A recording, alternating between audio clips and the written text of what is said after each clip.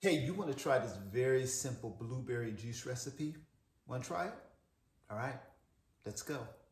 So I call this recipe very berry. We have half of a pineapple, 3 cups of blueberry, and about a ½ inch of ginger. That's it. Ready? So we add our pineapple, we add our blueberries, and we're gonna add our ginger. And there you have it. That's gonna give you about 20 ounces of delicious nutrition. Now, blueberries are not only delicious, they are considered a superfruit, which means they are very high in antioxidants.